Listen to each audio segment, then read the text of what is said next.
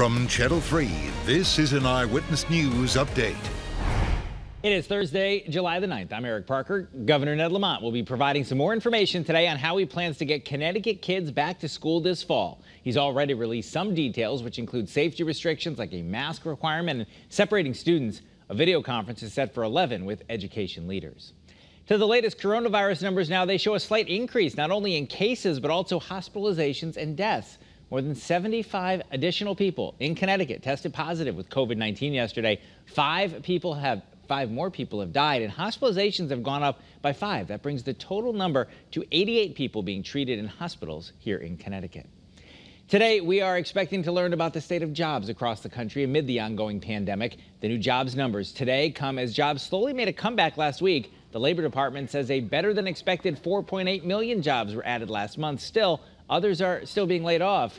At last check, 1.4 million Americans had filed for unemployment. Scott? All right, thanks, Eric. Let's take a look at the forecast for today. It's calling for warm numbers, actually hot. Temperatures are going to be in the mid to upper 80s and low 90s, but with the heat indices, that's when you combine the relative humidity and the temperature, it's going to feel like it's in the mid 90s, so like 95-degree real feel up in inland Connecticut. A little bit better along the shoreline. Tonight, warm and muggy with areas of fog developing.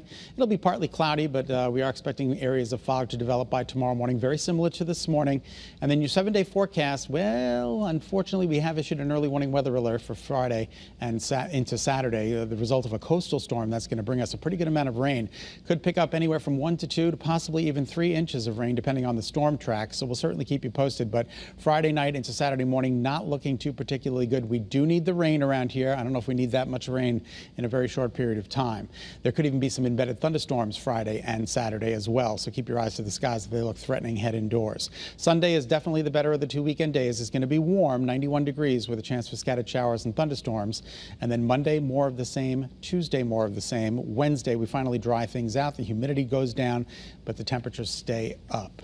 That's a check of your early warning forecast. I'm meteorologist Scott Haney in the Early Warning Forecast Center at Channel 3, hoping you all have a great, safe, and healthy Thursday.